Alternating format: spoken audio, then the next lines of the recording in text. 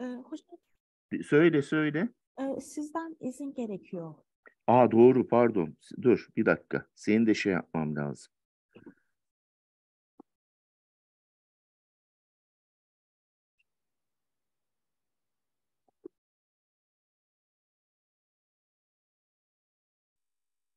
Tamam, seni de co-host yaptım. Bastım mı record'a? Tamam. Okay, welcome to Higher Structures Seminars of Feza Gürsey Center of Physics and Mathematics.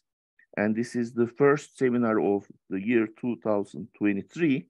I hope 2023 will be a good year for globally, let me say, hopefully. And today, our speaker is Neslihan Güğümcü from İzmir Institute of Technology, and she will talk on quantum invariant of multi-knotoids. So, welcome, Neslihan. Thank you very much. Thanks for this invitation. It's really important, I guess, to organize seminars under the name of Feza Gürsey. I hope the institute will be open soon. And thanks for the good wishes. So let's say 2023 will be the opening of the institute, maybe, I don't know. Let's make a wish. So today I'm going to talk about knotoids, multi-knotoids, or linkoids, some generalizations of knotoids, and I will show you a construction of a quantum invariant of multi-knotoids. And I will show you more, actually. I mean, we have an ongoing project with Lou Kaufman. So I will give you hints of this work also, mixed with this past work. So let's proceed with the definition of a knotoid. So a knotoid is just an immersed arc in a plane or in a general surface of some genus G, orientable or non-orientable. There is no restriction on it. So we have some pictures of knotoid diagrams here drawn in the plane, or you can consider them in the two-sphere. But I mean, they are defined combinatorially in the two-dimensional spaces, not in the three-dimensional space like classical knots. So what we want from this immersion, it should be a generic immersion. That is, it should have a finite number of singularities that are transversal intersection points, as we see from these pictures. There are just finite linear intersections that we endow with over or under information. We impose this information as an extra. And we want the images of the points 0 and 1 to be distinct points in the plane or in the surface that do not intersect any of the crossings or each other. And so it should be an open arc, the image of this map, K. And we just assume an orientation from the image of 0 to the image of 1. So this is the convention for the orientation. We can forget about orientation sometimes, but generally we assume this orientation choice. And from these pictures, we see two types of knotoid diagrams. In the first type, on the left-hand side, we see a knotoid diagram with two endpoints that lie in the same region of the plane or diagram. By region, I mean that if you consider this as a graph, by forgetting about the crossing information and considering the intersections as vertices, this graph is just dividing the plane into some finite number of regions, and each face is called the region of the diagram. And in the first picture, we see two of the endpoints are just in the same face and in the exterior face or unbounded face of the plane or the sphere. And in the second picture, we see some distance between the endpoints. Actually, they lie in different faces of the underlying graph of this diagram. And to close this diagram by embedded arc, we need to create some more crossings. Or in other words, if you consider a classical knot as an immersed circle, to turn these diagrams into a knot diagram, we need to close the endpoints with an embedded arc. And in the first picture, we don't need to create any crossings, but in the second pictures, there are some crossings to be created. So this is the point where knotoid theory that was introduced by Vladimir Trive, who is in Indiana University right now. Just recently, 2012, it's not very past, but actually when we consider the endpoints in the same region of the surface or the plane, this theory just falls back to the theory of one-one tangles or long knots or classical knot theory. But the extension or the generalization of the theory, classical knot theory, starts by the assumption that the endpoints can lie in different phases, in different regions. And it gives us some extra structures or extra invariants or some invariants that are non-trivial for classical knots, but that are trivial for classical knots, but non-trivial for knotoids, these proper diagrams that have distance between the endpoints. So too much talking on the definition, but that's important. So in the end, on the left-hand side, we can consider that this diagram is just a representation of a knot, of a classical knot in the plane with two endpoints, distinct endpoints. I mean, we can just cut out a usual or a strand that do not contain any crossings from a knot diagram to obtain this diagram. And properties or the invariants will be coinciding with the classical knot invariants or the same values with the corresponding knots when we close it. But on the right-hand side, we see a different structure than a classical knot, even though it's a classical knot diagram with some distance between the endpoints. So, as I said, it is just an extension of the classical knot theory. And in this extension, we assume the Reidemeister moves to create an equivalence relation on our knotoid diagrams that lie in a surface. So these Reidemeister moves are these three moves that changes the diagram combinatorics in the shown way, as we see in the picture. So for example, the first move can delete or add a crossing by creating a king, or if there's a coincidence of two crossings that has the same passage information, we can just take apart these strands distant, or we can just pass one strand above or under another one. And the third move is the triangular move. If we have such a coincidence of three strands of a diagram, we can change or we can just pull one of the strands that lies under everything here, just across the crossing. We have other versions of these moves that we obtain by changing the crossing information, by making the underpassing, for example, over, etc. So we assume the Reidemeister moves to have an equivalence relation on knotoid diagrams, and what we call a knotoid will be an equivalence class of all equivalent knotoid diagrams that lies in the same surface, sigma. And we just forbid these two moves, that is to pass or pull or push an endpoint across strand.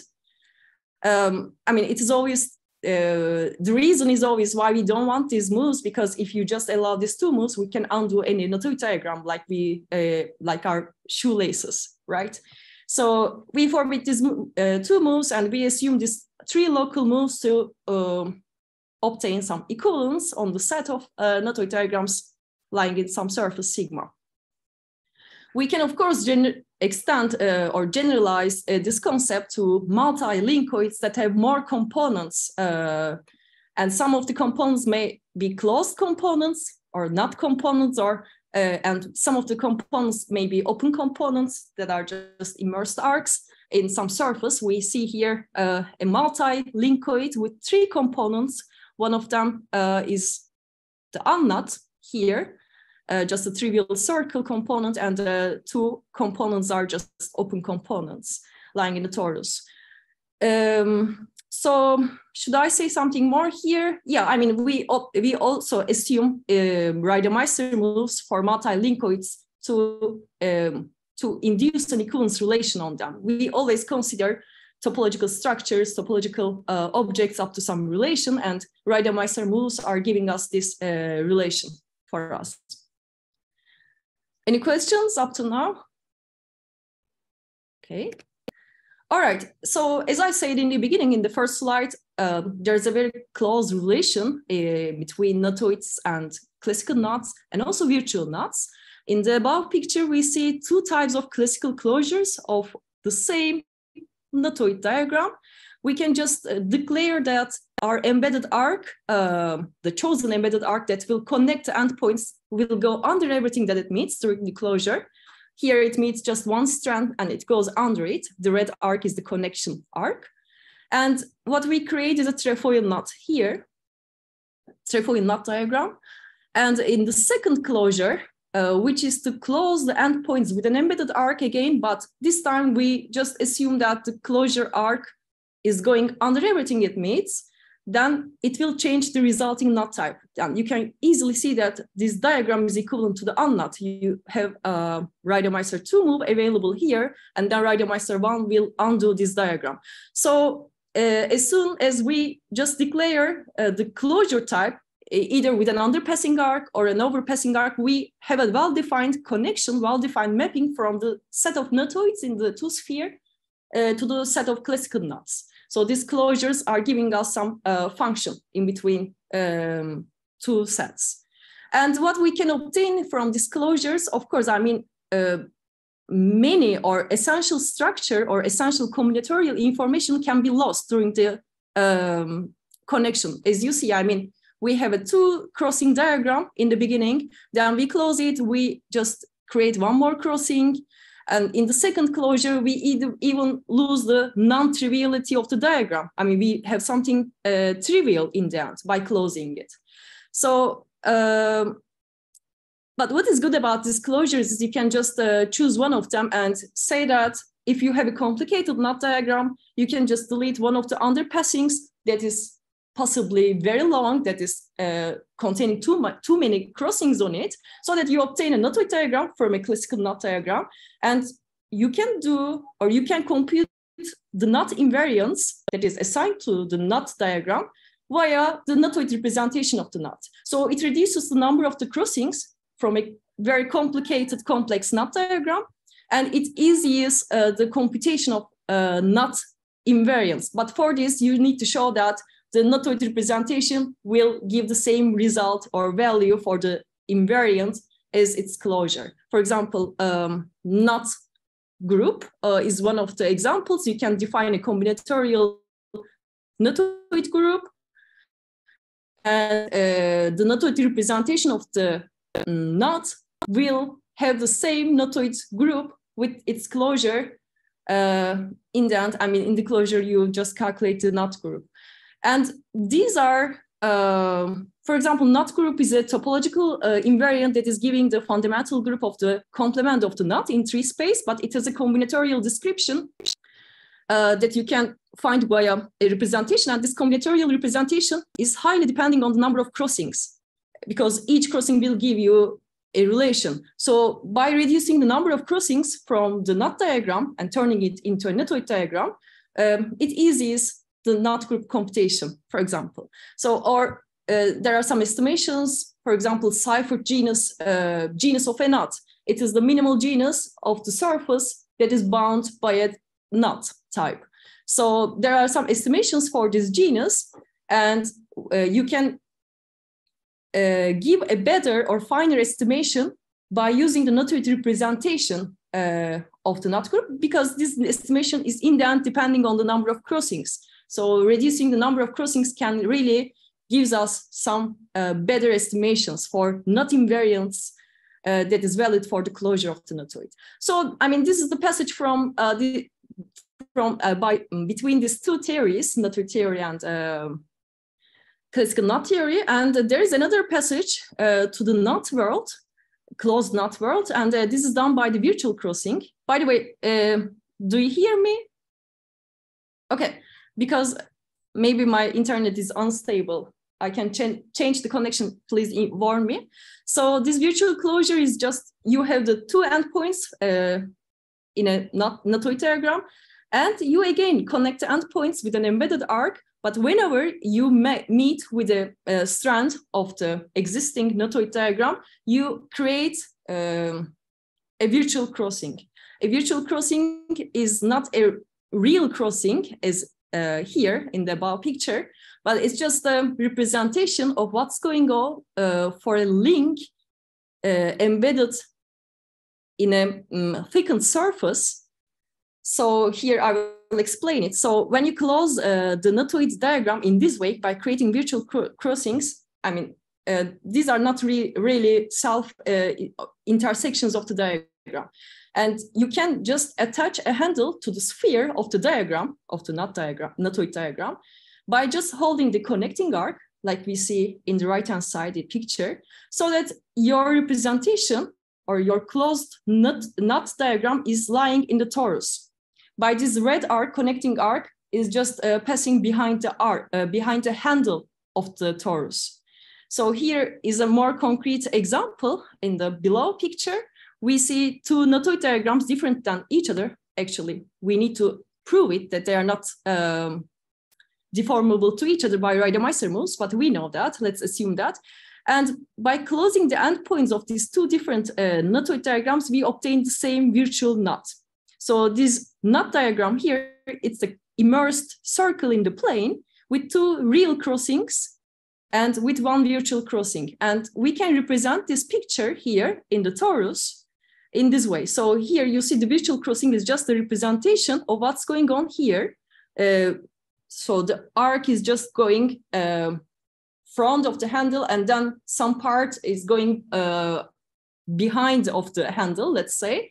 And there is no meeting in the torus between these arcs. There is no intersection, but it is like representing non-planar graphs in the plane. So when you try to represent, or when you try to work with links that is represented in the surface, in the plane, that you can do that, you need to put here a virtual crossing to just know what's going on in the surface, in the corresponding surface. So this theory is invented or discovered or introduced, whatever we say, by Lou Kaufman in the end of 90s.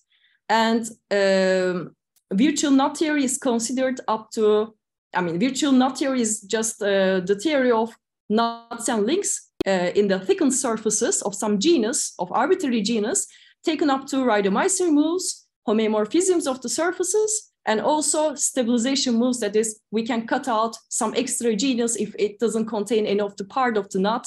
So it is not really sticking on one fixed genus surface, but for example, this diagram will be stably equivalent to genus 2 torus diagram. You can add as many as genus you want to the torus. They will be considered as equivalent. So up to, I'm just skipping this part very fastly. So we introduced these two closures, and what we can obtain from this virtual closure, of course, it's a well-defined map from the set of knotoids to the set of virtual knots. And there are many invariants defined for virtual knots. It's a well-defined map, so we can use the invariants of virtual knots for knotoid diagrams or for knotoid theory. So we can gain some tools by this well-defined map. But as you see, it's not a one-to-one map. Two different knotoid types are closing to the same virtual knot, which is something not very bad in terms of defining invariants, but still, it's not really strong. So a very fast description of virtual knot theory. And after that, as I said in the beginning again, knotoids and knotoid diagrams are combinatorial objects defined in the two-dimensional spaces, surfaces, plane to sphere, whatever. But we can describe them as space curves, open smooth curves embedded in a three-dimensional space, but with some restriction. So when we consider a closed curve in the three-dimensional space, embedded curve that is a knot, we consider ambient isotopy, a relation that is the continuous deformation of the space deforming our knot. We consider our knot to be a rubber, and it is deformed under ambient isotopy, that is the isotopy of the three-dimensional space. Here we have this open curve that is not intersecting itself.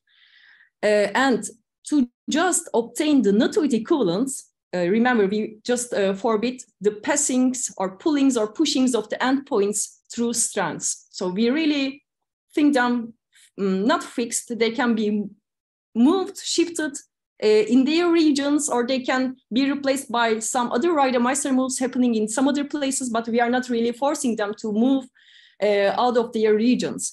So to just obtain this equivalence relation, we need to consider a corresponding relation in the three-dimensional space. We consider our space curve with two endpoints attached in two parallel lines. And these two parallel lines are just orthogonal to the plane of the diagram. Here is a knottoid diagram, and we consider this two, the pair of parallel lines passing through the endpoints. And we lift our knottoid diagram in the three-dimensional space to obtain the space curve. And we just allow the ambient isotopy of the three-dimensional space in the complement of these two lines. So the endpoints are really fixed there. They are just able to move along vertically along the endpoints, along the lines, sorry. And we can deform as much as we can our space curve in the complement. If you consider this as two parallel tubes, you just delete these tubes from the three-dimensional space, and the deformation is happening in the complement of these tubes. So for example, here we can't really pull out this endpoint through this line. So there's this restriction.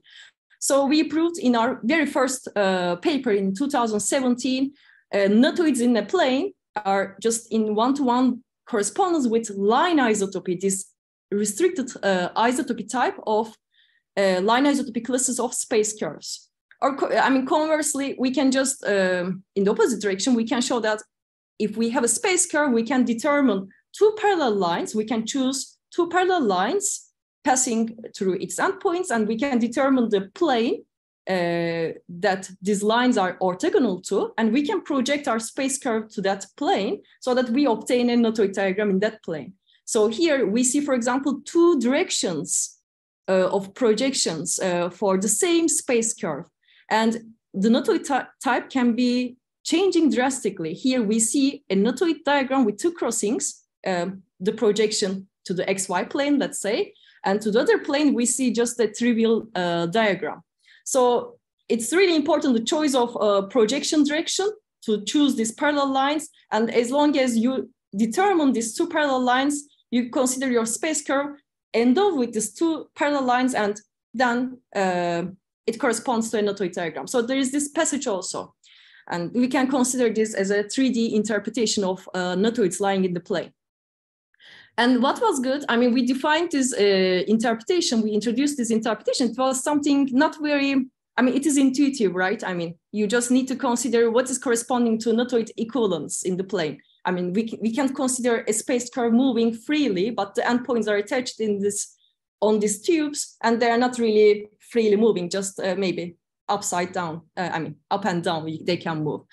The good thing was, I mean, we were able to use this interpretation in an applied area, which is very good for us, for pure mathematicians, because all the fundings and stuff are coming with this application stuff. So here we see a cartoon of a protein, actually, in a cell. I don't remember the name. I mean, the protein was taken from protein data bank. You can check from our paper which protein is this, but it's a cartoon type.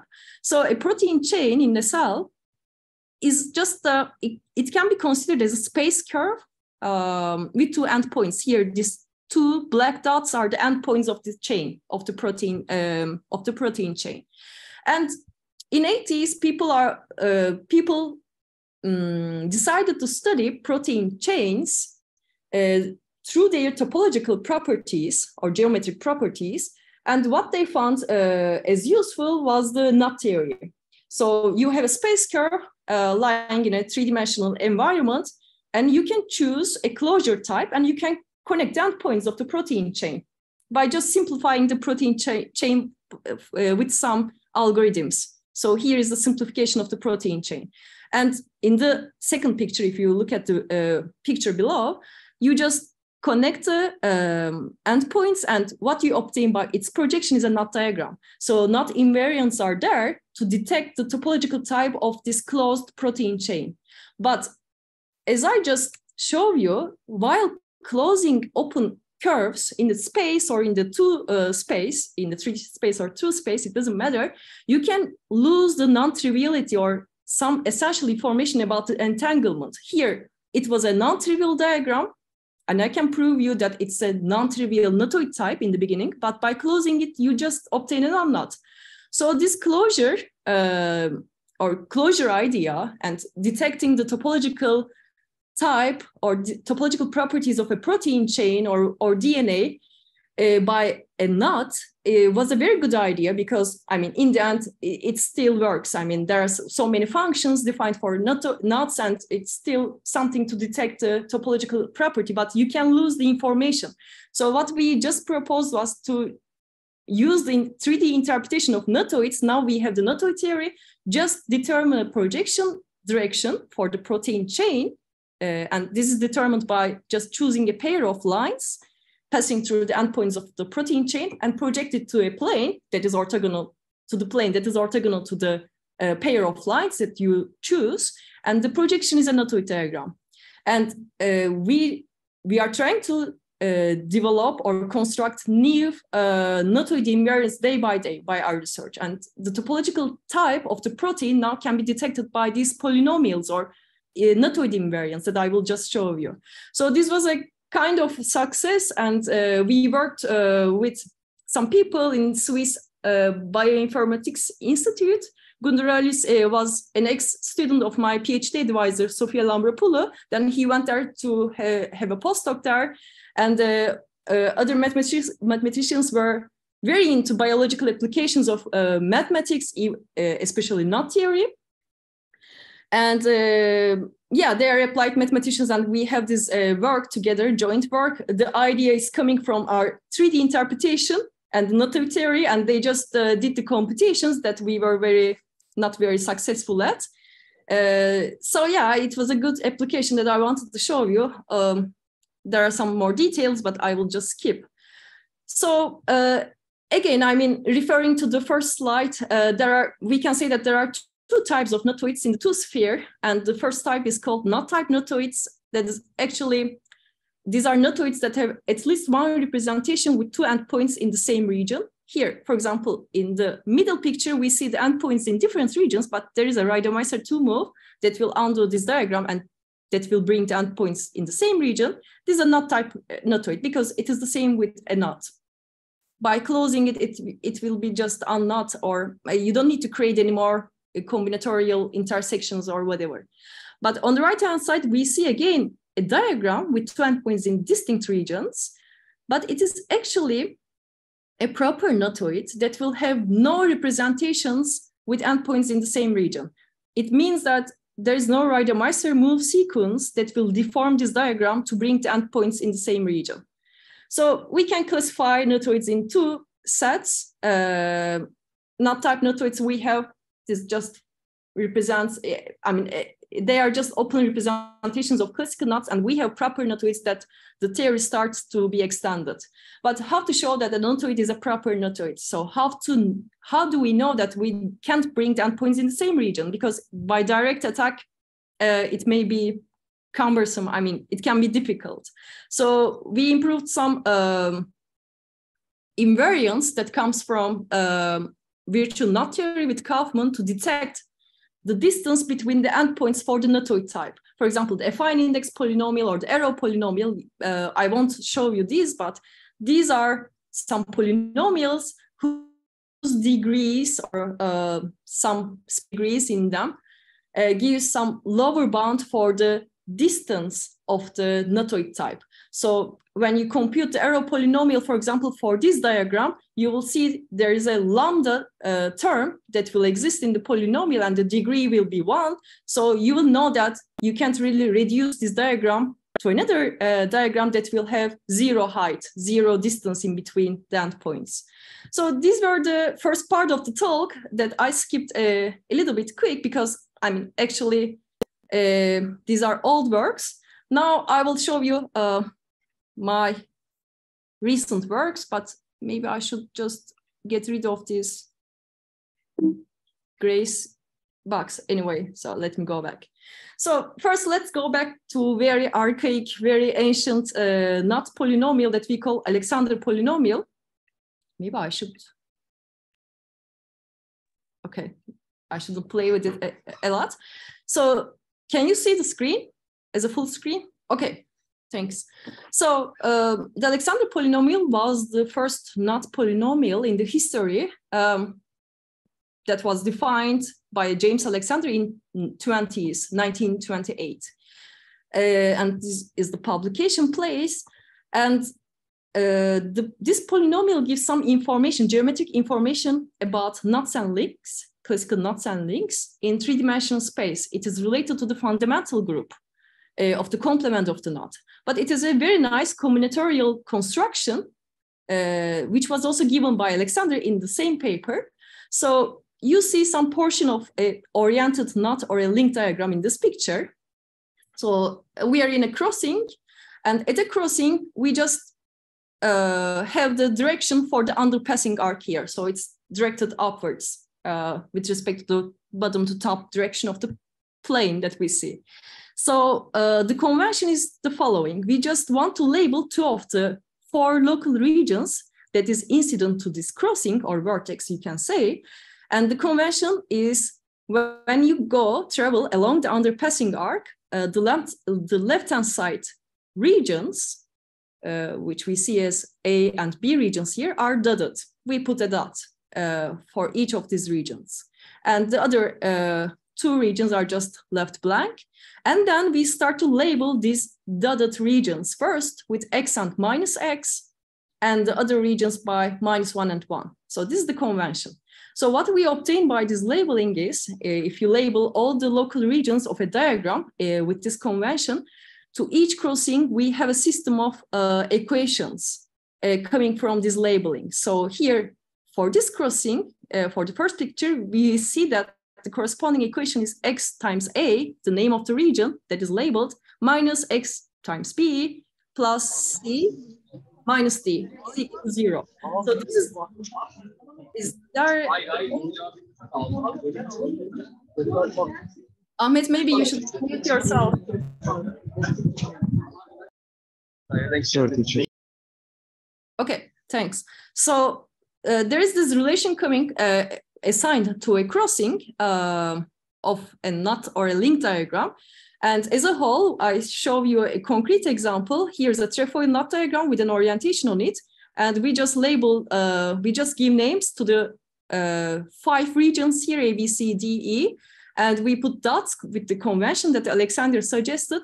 And then the system of equations that we obtain coming from each crossing is this, the three relations. And of course, we can represent this system of equations with a matrix, with a 3 times 5 matrix, where each row is determined by a crossing and columns are given by the regions. And we just put the labels of the equations for as entries of this matrix. So here is the matrix that we obtain to represent what's going on with out of this labeling. And of course, I mean, we want to have something nicer out of this rectangular matrix. We can turn it to a square matrix by deleting 2 adjacent columns or 2 adjacent, the columns corresponding to 2 adjacent regions in the diagram. For example, here, I delete A and B columns, and I obtain this nice, smaller and square matrix whose determinant can be computed now.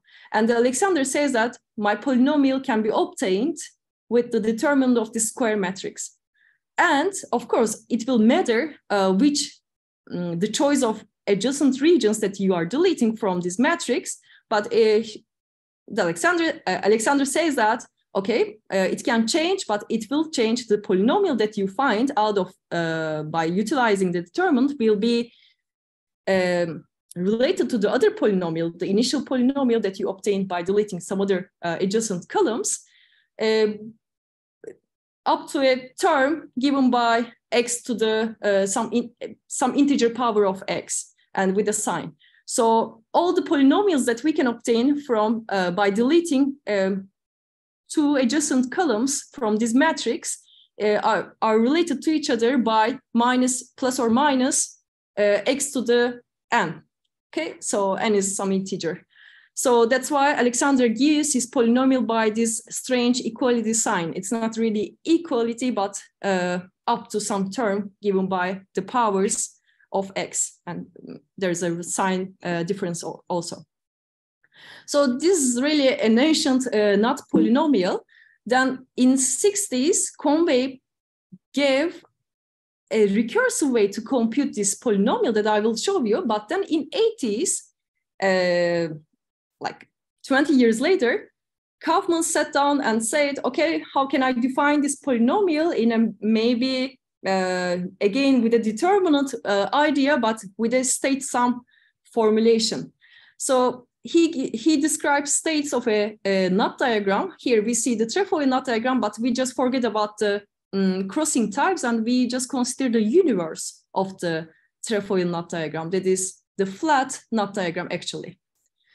And what we do first to put a star to two adjacent regions of this diagram. So here I choose the exterior region and the adjacent region to it to just assign stars.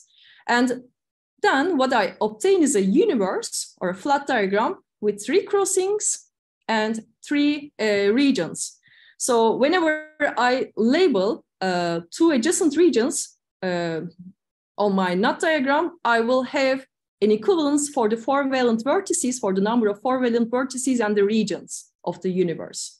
So I just delete these adjacent regions, and then the remaining regions are labeled or assigned with a marker, state marker. Here we see them as black holes, or not black holes, but black markers. And the rule to mark a region is marked with a black spot at the crossing that is in the boundary of the region. So for example, for the region C, we can put the marker at the first crossing or the second crossing, as we see in the other states. But here is just one possibility, that the C is marked at the crossing 1, E is crossing at the crossing 2, and D is marked at the crossing 3. Okay, and in the second state of this universe, of the very same universe, C is marked with one at the first crossing, and D is marked at the second crossing, and E is marked at the third crossing, and so on. So there are 3 possible markings of this universe where the number of 4 valent vertices is equal to the number of regions or faces of the universe. And what is nice about this state idea? So here, just below the blue box, I have the expansion for the determinant. I mean, M is a square matrix, and we can give the formula of the determinant in this way, right? I mean, it is the sum of the products of terms, entries of the matrices, and we just take the product given by some permutation sigma in Sn, where n is the size of the matrix. Okay, so this is the expansion formula. And what we see from this formula is that each product in this summation is just a choice of each column in the corresponding matrix of a row. So each column is choosing a row, and each row is chosen exactly once, and you obtain the determinant terms as products, and you sum them up to obtain the determinant. And here what we see about these states is that, I mean, converting this determinant expansion to the knot diagram or the link diagram, it means that, remember that in the matrix that Alexander was suggesting, each column was given by regions and each row was given by crossings.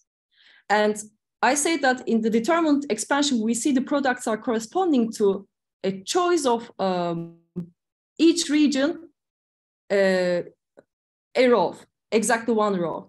So it means that in the not theoretical sense, each region here in the universe is choosing one crossing. Okay, one row corresponds to a crossing. So, and the non-trivial terms for this product and the summation in them for the determinant formula for the Alexander polynomial will give from the choices of regions of some crossings that lie in the boundary of these regions. So if C, I mean, there is no possibility that C chooses the third crossing. There is no coincidence. It's not, they are not incident. So C can choose either 1 or 2. So this will correspond to a non-trivial term in the product of the determinant. So here we see the matrices corresponding to these states. And for example, we see in these matrices, the first cross, the C region is choosing 1. D is choosing the third crossing, and D is is choosing the second crossing, and so on. So there are three products, non-trivial products for the determinant, for the corresponding determinant of the that will give us the Alexander polynomial. It means that states that are described in this way are in one-to-one correspondence with non-zero determinant terms of the Alexander polynomial. So Kaufman said, then that's nice. I mean, I don't need to use matrices anymore. I can define the Alexander polynomial with a summation over states. And we sum up the weights of each state. For example, in the last line, we see the first state is weighted as minus x 1 times minus 1. It's the product of labels that the markers are showing us with respect to the convention of the Alexander. So for example, from this state, the contribution is x, and we need to consider also the sign of the state s to just obtain the sign of the permutation in the determinant summation. And sign of the state is given by -1 to the power of number of black holes in the state S. And the black hole is just a state marker that we see on the right, on the left-hand side of the slide. It is the state marker that is placed in the quadrant of this picture, which the strands or the arcs are going inward. Okay, so this is the black hole state marker for us. If you see this trefoil state here, there is just one black hole. This means that the sign of the state is -1, and it will contribute to the polynomial then -1 times x, which is that we see here. And in the second state, we see that the contribution is +1, and there is no black hole here. There is no marker in the state that lies in the quadrant of the inward going arcs. So it's the number of black holes is 0, the sign is 1, and then the contribution is +1.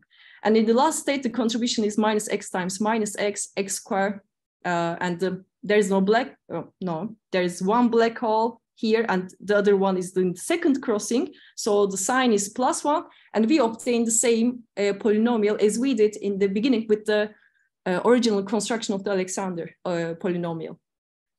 So this is a nice reformulation of the Alexander polynomial.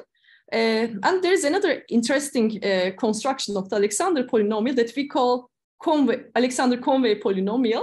Actually, Conway rediscovered the Alexander polynomial in the end of 60s by using a recursive relation.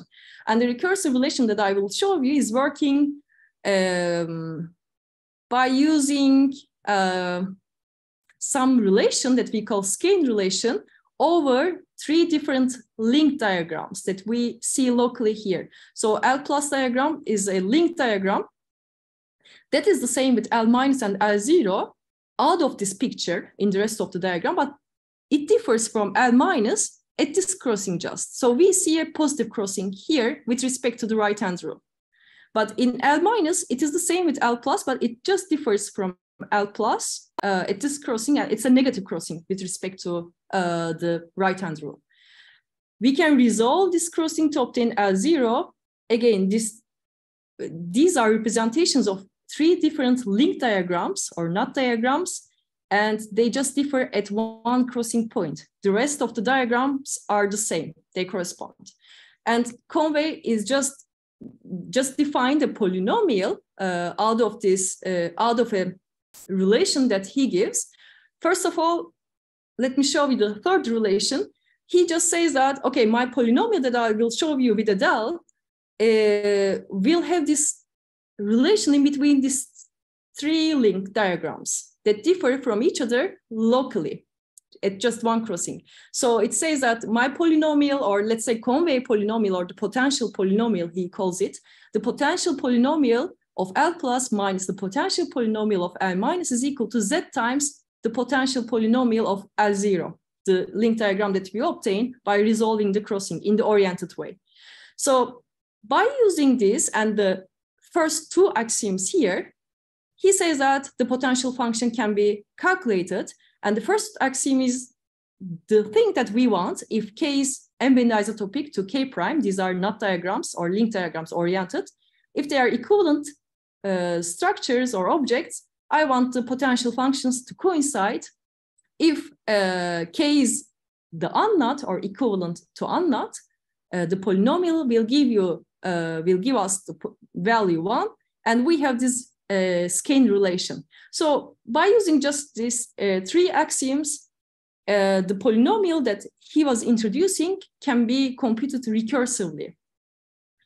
But then he just noticed that in the same paper that it is nothing but the Alexander polynomial that was defined 40 years ago, because the Alexander polynomial also satisfies this local skein relation he shows.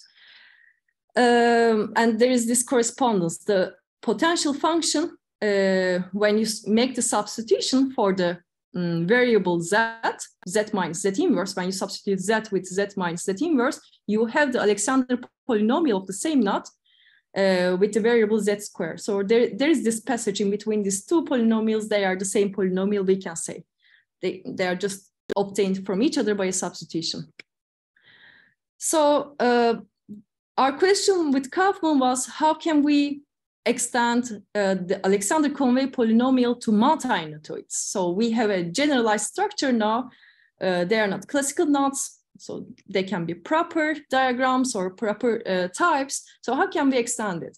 So the recursive relation, or the recursion that the Alexander-Conway polynomial is described with stops at a finite step, since any ascending link diagram is ambient isotopic to the unknot.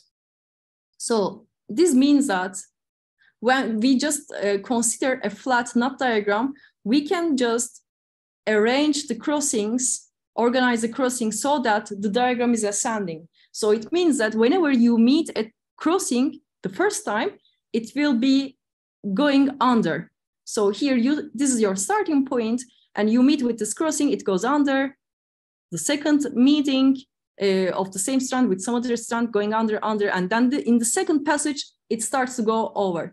So if you consider this diagram embedded in the 3-dimensional space, it's like our spiral toys that we played when we were kids. It is just the trivial closed space curve.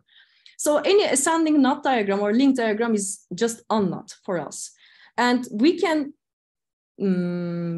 change a given knot or link diagram to an ascending link diagram by making crossing changes, by changing the crossing from over to under. We drastically change the topological type of the knot, but we can turn it combinatorial to an unknot diagram. But for multi-knotoids, it's not possible, we notice. So here, these are 2 small and simple multi-knotoid diagrams with 2 components, right? There is a circle component. It's not even knotted, unknot component. There is a line segment here. And there is a 1 crossing shared by these 2 components.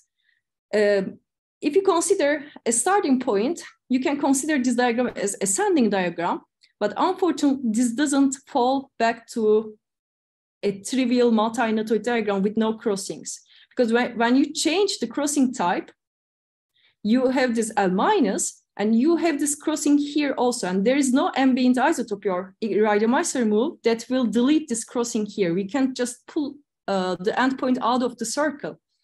And your recursion, when you start applying the Conway's recursion, the third relation, you will just go in a loop. From L plus to L minus to L plus. But in the classical knot version, I mean, for classical knots, since we have closed knots, closed curves or links, since we have any ascending link diagrams ambient isotopic to the unknot, the recursion will stop when we have unknots, and the unknot value is determined by the second axiom. So we just make the substitution, the second coming from the second axiom, and we know that whatever link diagram we start, by changing its crossing to minus or resolving it, we will have unknots or unlinks, and we know their values. So Conway-Alexander polynomial can be computed in this way. But for multi-knotoids, even for this simple one, we will go from L plus to L minus to L plus, and the recursion will not end. So we did a big detour to obtain the Conway-Alexander polynomial for multi-knotoids, actually, we needed to see our knotoids or multi-knotoids in a extended category. It is strange, but unfortunately it is true. So we see a knotoid diagram again here, a very nice one with two crossings in a plane, and it is arranged in a special way. So this knotoid diagram can be considered as endowed with a height function in the Morse form. And this height function has a finite number of critical points that is a minimum point, or an end point, or a maximum point, or a crossing point. So in other words, we can slice this knotoid diagram into horizontal slices, so that in each horizontal slice we see a cup, or a crossing, or an endpoint strand, or a cap. So we can just slice this diagram into elementary tangles that we can read off.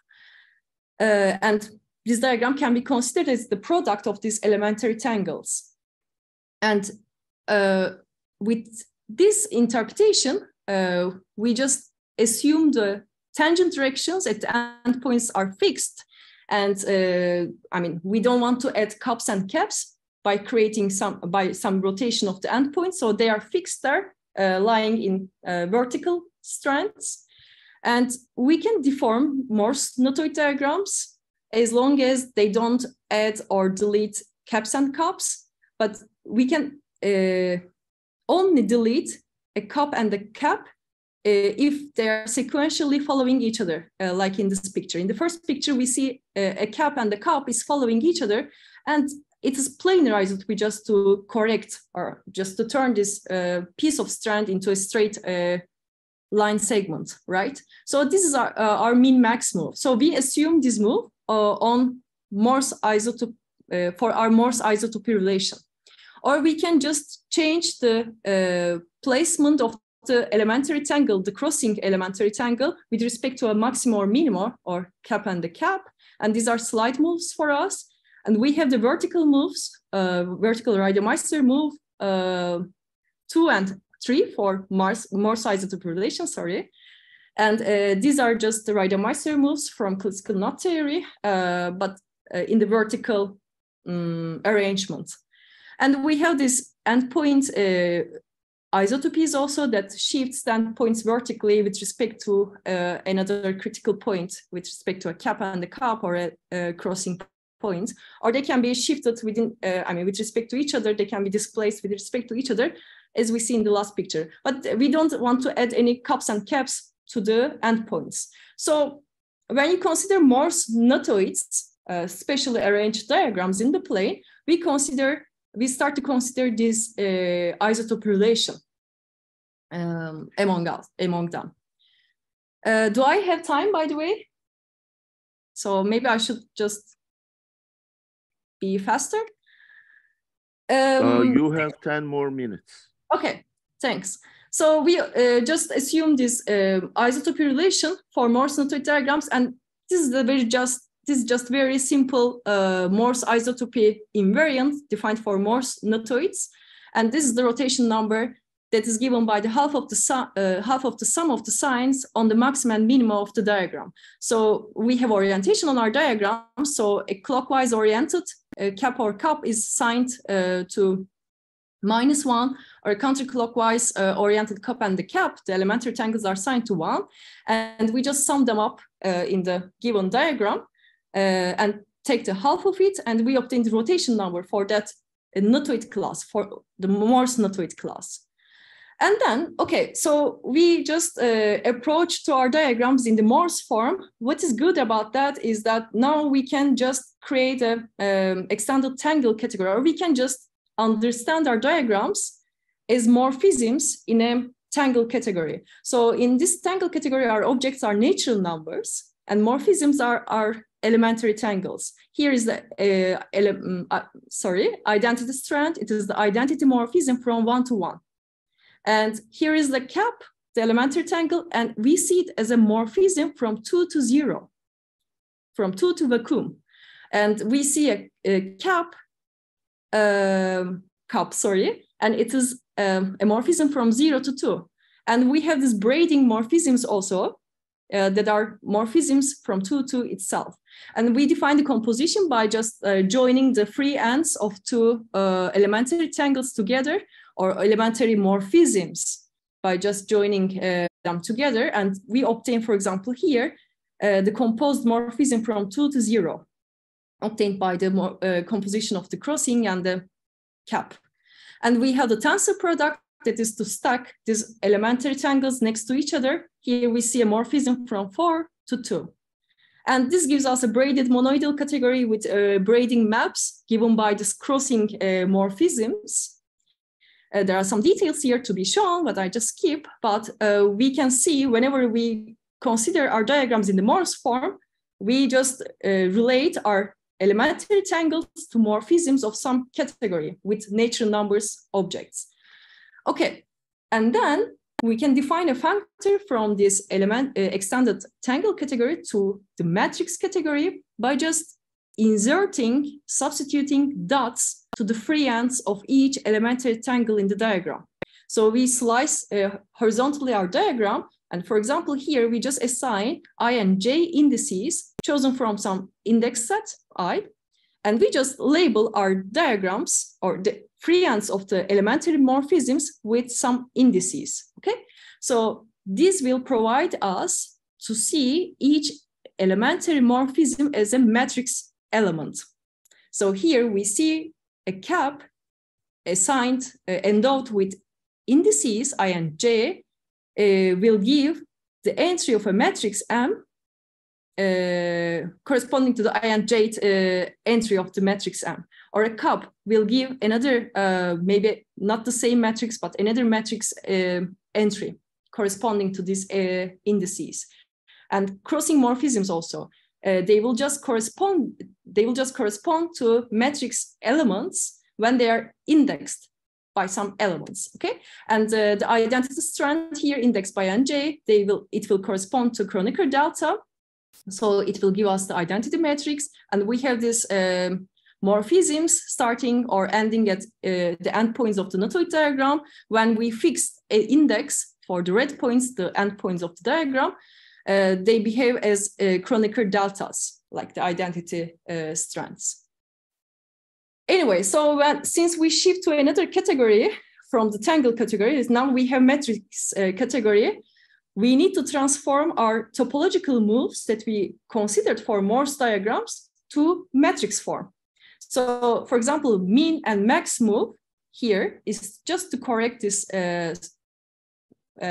wavy strand to the identity strand. And when we read off as matrix elements corresponding after indexing the strand, free ends, we obtain that the cup and the cap matrix elements will have to cancel each other. In the end, we will have Kronecker delta. So the matrices that we will choose correspond to maxima and minima morphisms, or cap and cup morphisms, need to be inverses to each other. And from the Reidemeister 2 move, we see that the matrices that we can assign for the crossing morphisms should be also inverses to each other because of this topological move. They need to be canceling each other and turning into one by multiplying them. Or we have these mixed moves with R and M entries from the slide moves. And we have the third move here that will correspond to Yang-Baxter equation of the statistical mechanics. So we have the Morse knotoid diagram.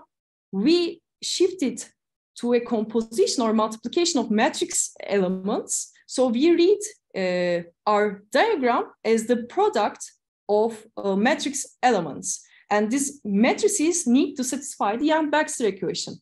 And we have some invariants that are constructed in this way via matrices that will satisfy this property Yang-Baxter. They need to, because we need to have the topological identity, vertical Reidemeister 3.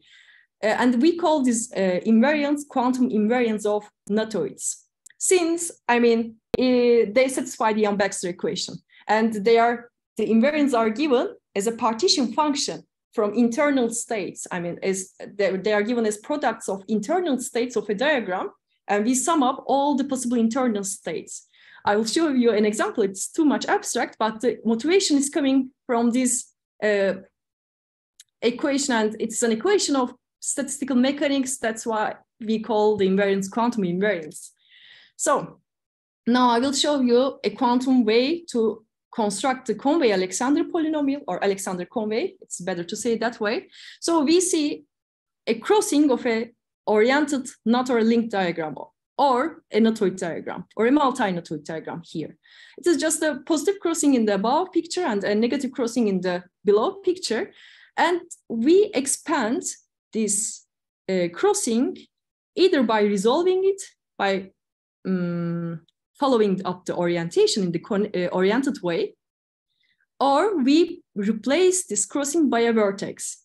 And we do this with respect to the possible indexing of the endpoints. Suppose that our index set is just containing two elements, +1 and -1, and there are 4 ways to possible the endpoints, right? Plus, plus, plus, plus, plus, minus, plus, minus, and so on.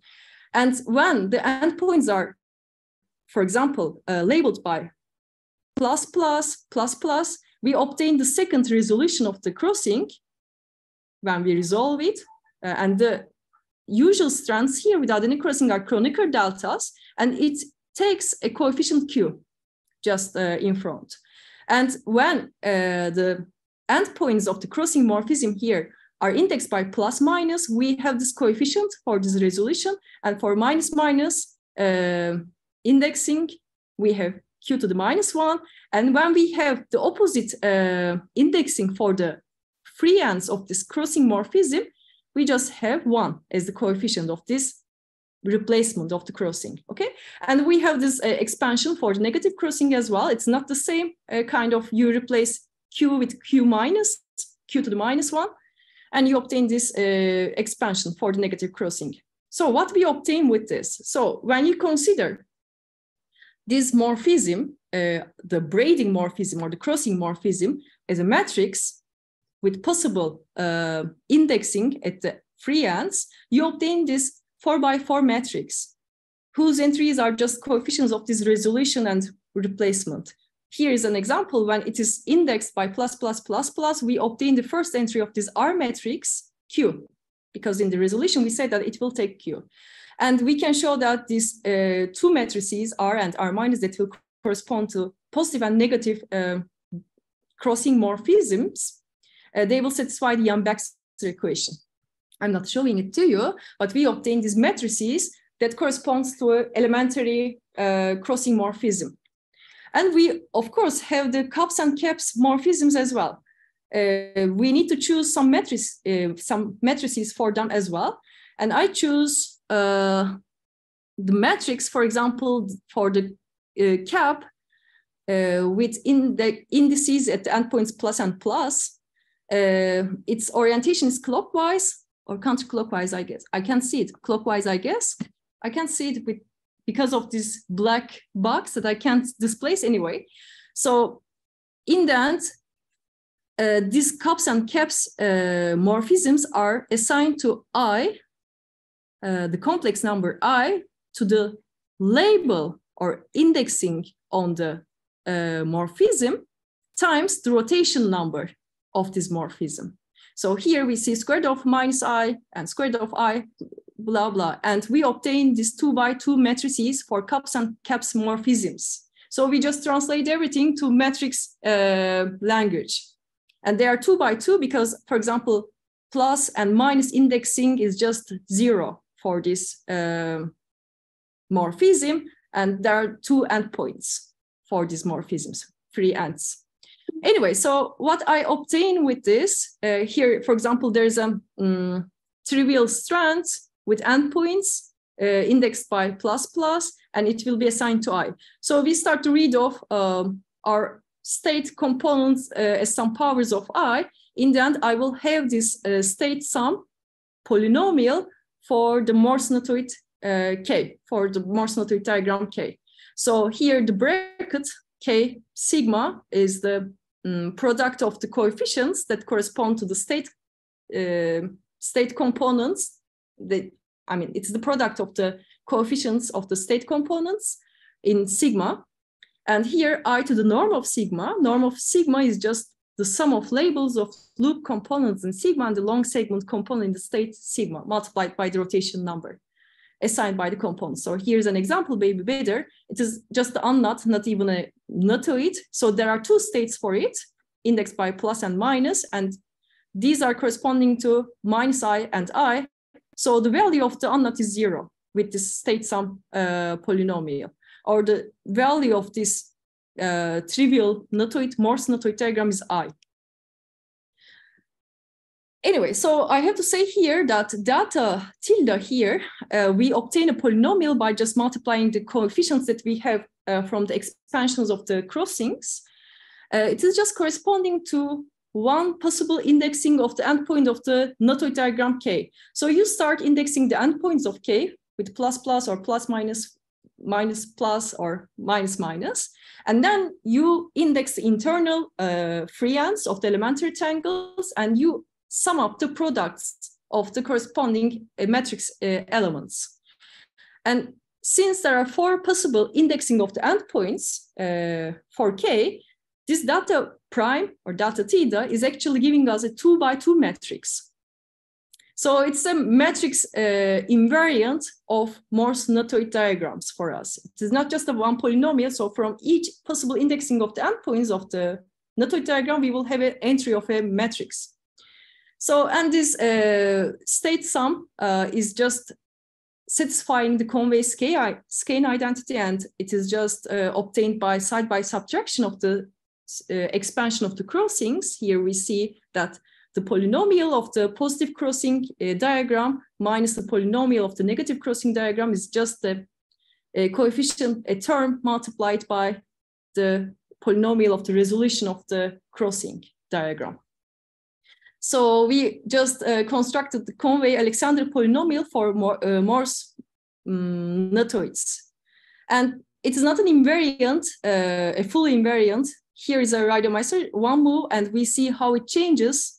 It adds a term with minus qi to the trivial strand by applying this move. We change the polynomial, but we can normalize the polynomial by just multiplying it with IQ to the rotation number of K, the total number of rotations. And then, as I said, this is a matrix, and we can check its trace. So it's a square matrix, depending on the labeling of the endpoints of K, and we can compute its trace. It will give us some polynomial, one unique polynomial actually, not a matrix anymore. And we will assume the Alexander-Conway polynomial for our knotoid diagram, the trace of this matrix actually, with some normalization with the rotation number. So here's an example. I will show you quickly. So here's the problematic, very simple multi-knotoid diagram that I showed you before. I couldn't compute the Alexander polynomial for it by using the skein relation, but here are all possible states of this diagram by possible indexing of the endpoints, plus, plus, minus, minus, minus, minus, and plus, plus. There are 4 states, and I just substitute here the coefficients of it, and then I obtain the values of these open segment components. The first one is I, the rotation number is here plus 1, the label is 1, I to the 1, and then I to the minus 1 here, etc. So I just sum them up, Q times I minus Q inverse times minus I, etc., to obtain the Conway-Alexander polynomial for this multi-knotoid. It is just corresponding to the trace of this 2 by 2 matrix. Actually, these entries are just polynomials that are obtained by just choosing a fixed labeling for the endpoints, plus, plus, minus, minus, etc. Okay, and I mean, state summation is corresponding to the trace of this matrix. So what we are working now, let me show you, finally, this is the last slide. So we are trying to generalize the starred universe idea for the construction of the Alexander polynomial. So in the construction, remember that we just put stars in adjacent regions. So we just generalize it. We just choose 2 regions here that are not adjacent to each other, that do not share any age. And I just decide to star them. And the remaining regions are marked at crossings in the boundary. But for knotoid diagrams, I need to put a star at some arbitrary region because the number of 4-valent vertices is always one less than the number of crossings. So I need to delete one crossing to obtain a square matrix to correspond this. If we have a linkoid with 2 components, we don't need to delete anything. We don't need to have any start region assumption because it will be always true that the number of vertices is equal to the number of regions here. And if we have links or knots embedded in some torus, in some cases we have that the number of crossings or valent vertices is equal to the number of disk regions. And we can just apply the state some formula for these universes.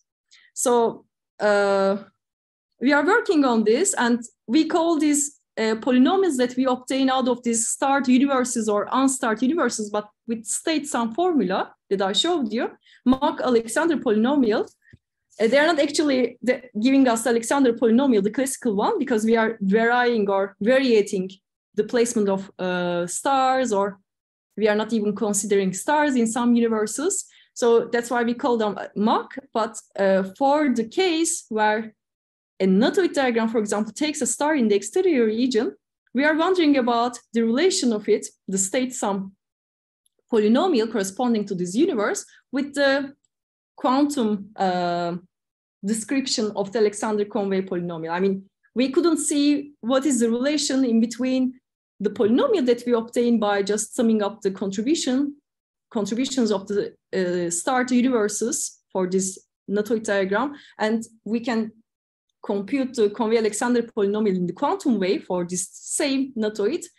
We are trying to search the relation, and also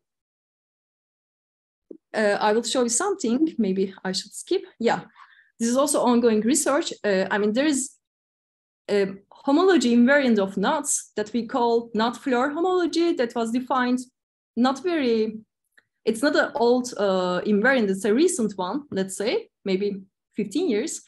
It is defined by Oswald and Szabo, and it is the categorification of the Alexander polynomial. And then knot-Floer homology was shown to be obtained by utilizing the states of Kaufman that he gave for Alexander Conway polynomial that I just showed you by using the state markers. And this construction of knot-Floer homology, or the relation of this homology invariant by the states, was given by Baldwin and Levine. Then we said that then let's generalize the knot-Floer homology by using states to knotoids. And we are trying to understand this paper. It is quite technical and complicated, and maybe some of the participants know that these papers about homology invariants and knot-Floer homologies are kind of technical and very long or hard to understand. So we are trying to read the Baldwin and Levine paper and try to generalize the structures, knotoids and multi-knotoids. So that's the end of my talk. Sorry if I am a bit slow or whatever. It took a lot of time, I guess. And these are the references if you are curious about the papers. Neslihan, thank you very much for your very nice talk. Let's take. Thank you. So, any questions or comments?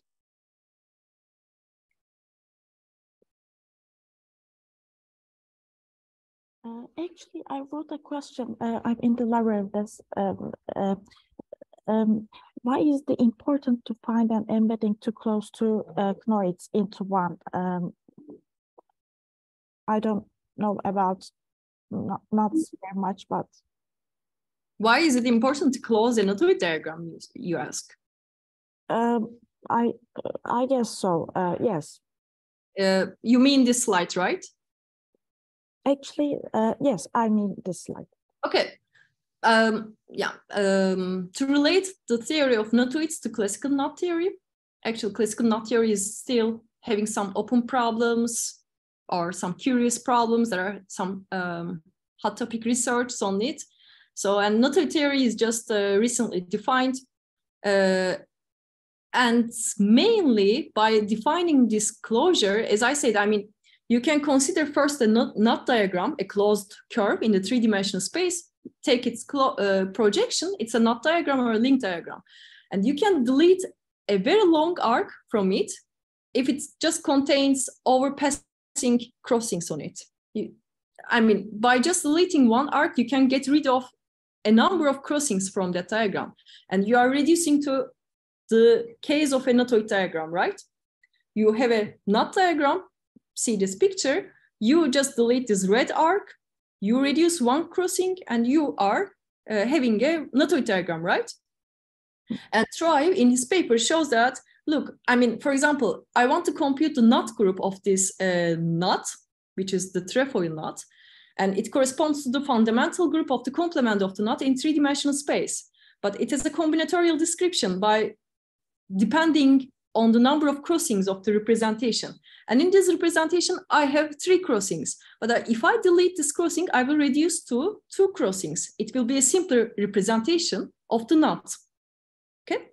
And I can compute the knot group on this representation in a simpler way. Since I reduce the number of crossings, the complexity of the computation is reducing. So one way to see the importance why we define these closures can be answered in this way. Or we have the invariant called the genus of a knot. It is very hard to be found. It is not really easy to be found, the genus of a knot. It is the genus of the surface that the knot bounds, but the minimal genus we want over the surfaces that a knot can bound. So there is a way to construct that minimal genus surface over a knot diagram, but a knot has infinitely many diagrams, representations. So which one is minimal? Can we reduce one surface genus by using some other representation of the same knot, by using some other diagram? Maybe from some other diagram, you obtain a more fewer genus surface bounded by the same knot. So this is an important problem, and estimations are given depending on the number of crossings. And Thrive says that, okay, don't try to compute the genus of the knot on the knot representation, but delete one arc and find the knottoid representation of the knot. And since you will have less crossings, it can give you a finer estimation. So, these are important aspects that the knottoid theory helps classical knot theory problems. But you can also say, I don't want to work with classical knots. I want to work with these open strings in the plane or in the three-dimensional space. I want to obtain some invariants for them, tools to detect the type of them.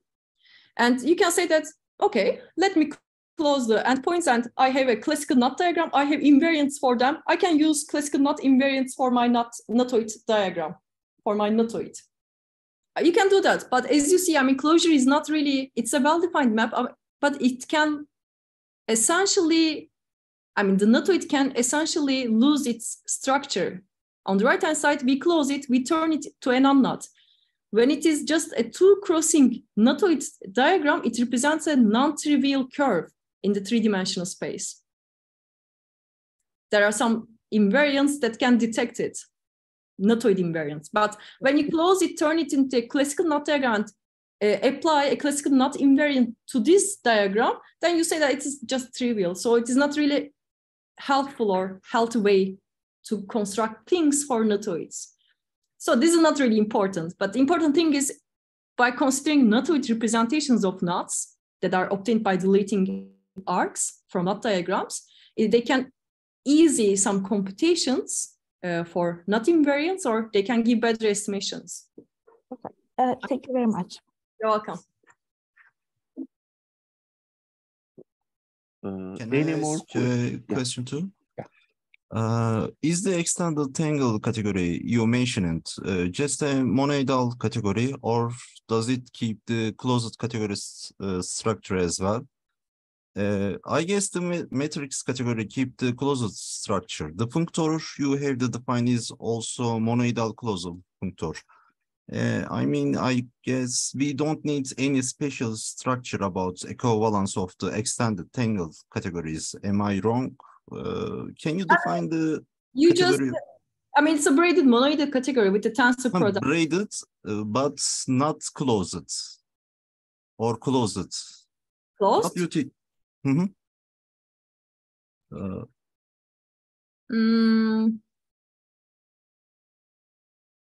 What do you think about the closed structure in this extended tangle categories? I mean, we are not really dealing with that, I guess. Okay. I mean, the important thing for us to picture our diagrams in the category to have this functor to the matrix category. Just, it's a very simple structure here. Okay, thanks. I thank you for the question.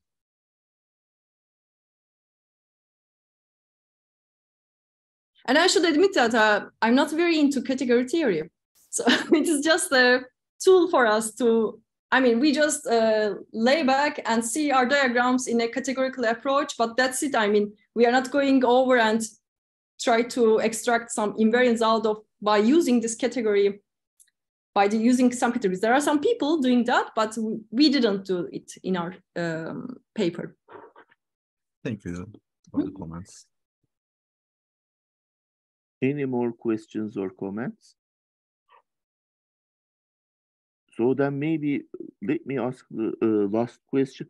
In your last slide, you mentioned about Oswald-Szabo invariants as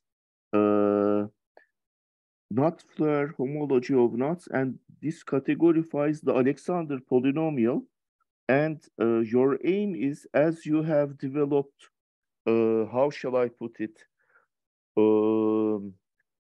some quantum version of Alexander polynomial, let me say, or Alexander polynomial for knotoids, you want to categorify this your polynomial so that it will be a generalization of Oswald-Szabo theory.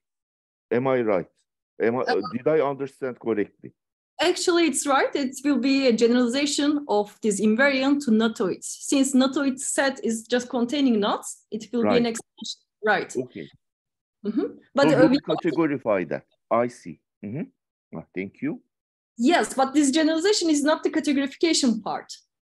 Yes, it may categorify the Alexander polynomial of knotoids. Yes, it will generalize the knot-Floer homology to knotoids. And we need to show that in this homology definition, we can extract the Alexander polynomial. We have to show that. I see. It's just a combinatorial extension or generalization. It can be. We need to see. We haven't done anything.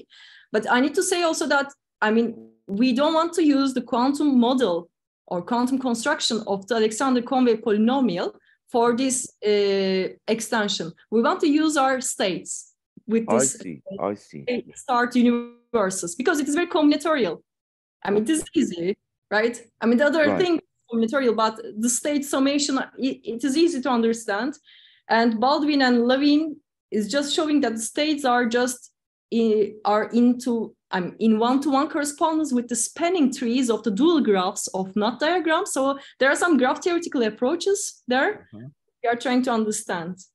Okay, excellent. Thank you very much. You're welcome. Any more questions or comments? So let's thank our speaker once more. Thank you very much. Çok teşekkür ederim gerçekten de. Biz teşekkür ederiz. So I will stop the recording now. Maybe I should start.